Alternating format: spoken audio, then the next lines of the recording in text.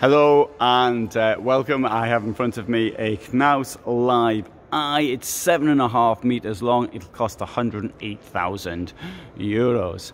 And if I take you over to the technical details, you can see it's 232 wide, 218, outer width 232, inner width 218, and the height is 279 centimeters, internal height 2 meters.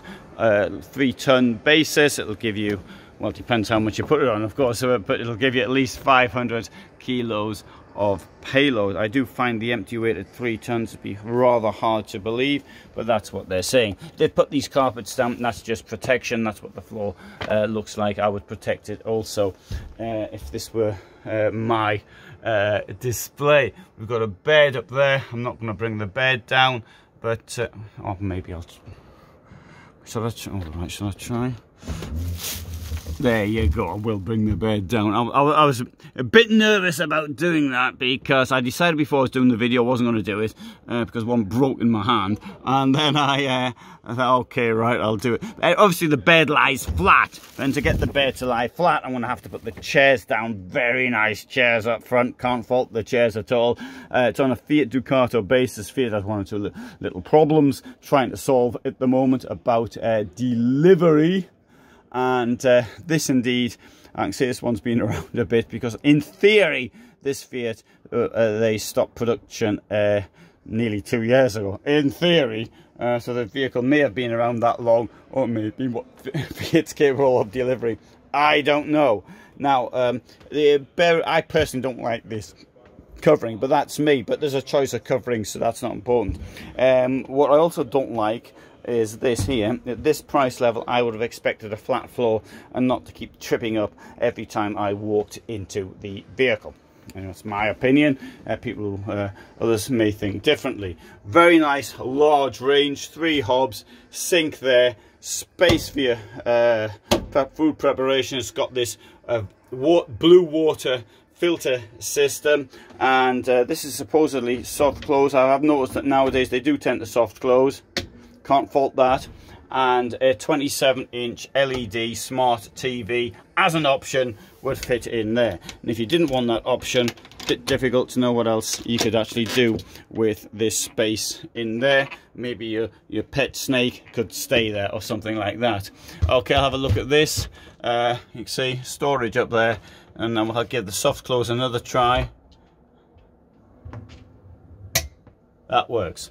Here is the Thetford fridge, deep fridge. It does come with shelves. I presume they're taken out for the aforementioned reason of people taking them out themselves. And a drawer, a wardrobe there. Definitely could do with a light, particularly if it's costing a 6-figure sum. In here we've got the washroom and the shower. I'll have a look at the drainage situation. 2 drainage points, good. They're this silly size you can't get filters for. That's bad. And at this price level, once more, I would expect proper domestic or drainage or drainage with filters. There you go. Put that space around there. And the same goes for that. I do like a moulded sink. Don't like that one though, I don't know why. Anyway, that's just me. Okay, at the back we come here. I've got this HRC mattress, and under here, I'll show you under here what this looks like. This actually lifts up, giving access to the wardrobe, which would also benefit from a light. And on this side, you may think that's a bit of a fuss to lift these things up. If you do, then just go in through this way. But I'm doing it this way because it's easier for me. Alright, there you go. And that is an excellent wardrobe in my opinion, other than the fact that it doesn't have a light. And if you pay 100,000, I would expect a light. I'll put it down so not to leave the place messy if I can. And I'll put this back on there. I can't do it because I've got that caught in there, so I'll put this over there like that. I'll have another go at putting this down. Yeah, that worked. And I'll put this across, and good. Now, that's the sort of fun and games you expect if you get one like this. Having said that, is a really good opening. And what is not very good is this. What's the point of that? It's got no covers to it. And at least this one part here, it's got this. That's got nothing.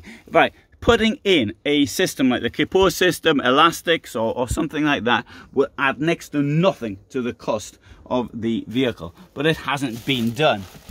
I do appreciate that every cent counts. But anyway, that's my opinion here. Bit of a ledge there. Relatively deep inside. Under here, what have we got? Well, have we got USBs? No. Have we got electricity? No, but we can turn the lights on and off from there. Right, so... No, I mean, what is the point of that without if you can't charge your phone up there? Okay, good. Now, positive point here, it's got... Ow. Hit my head. This, I think, maybe it could be a bit longer, but if you actually made the bed out to around wherever it goes with this thing, you know, there you go, it goes around there, then that gives you a bit of privacy. I suppose it'd be better for a bit longer, but I do strongly recommend cloth over solid doors. It's a good quality cloth, and I think that would give a privacy from the people who are sleeping up there. Okay, good. Let's come out and have a look round the outside.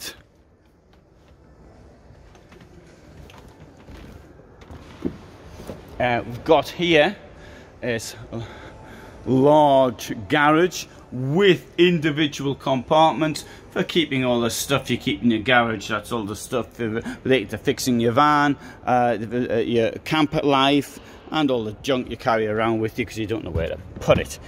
In there, 2 gas canisters, great. Be better though if I had a function to actually pull them out, and that's not going to be possible in there. There you go, Cat's Eye Evolution rear lights, Knaus fold expand roof concept. Okay, whatever that is. And here they've got this thing called a service box, which I think is a good idea. I thought it was a bit daft the first time I saw it, but they've improved on it. The first time they didn't have it was difficulty getting this thing here in, but now what you do is you thread your your hookup through there, and then you thread the other end, and the people, if somebody wants to steal it, then they'd have to break into this first, so as that's probably quite comparatively difficult, I don't know, then they'd just go to the next camper van and steal it from them. There, water, I think, service box, everything one position, very good. There's your Truma heating exhaust, and here we have diesel. There you go. Oh, and you add blue as well. Right, a live eye.